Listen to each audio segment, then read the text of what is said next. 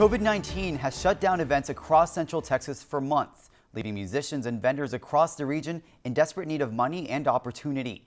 Now, as Texas continues to reopen, they're more hopeful to come back even stronger.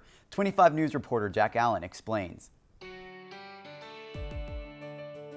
Venues like the Exchange Event Center in McGregor have been quiet for months, with COVID-19 limiting the number of people allowed inside. All these things that they've worked so hard for years is slowly, I say slowly, it's very quickly dying. Saturday, the music returned, loud and strong as Loaded Sound, along with several other vendors, hosted Back to the Music, a concert fundraiser raising money for victims of Hurricane Laura. This is life and death for a lot of companies.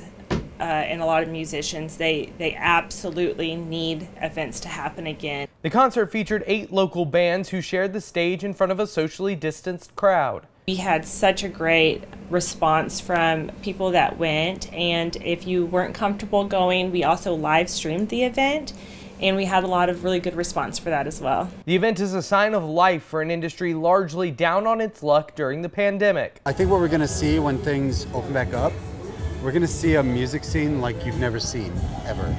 So I think that's really special. Sunday, several artists and promoters came together to watch the latest episode of Texas Music Cafe, aired on KXXV, which features local artists and venues across Waco.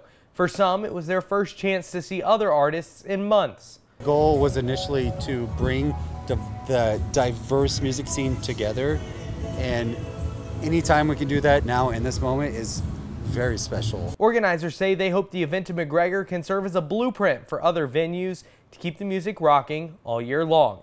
Jack Allen, 25 News, McLennan County. Jack, thank you. Organizers say they came up just shy of their $2,000 goal. You can find the link to donate for hurricane victims on our website, kxxv.com.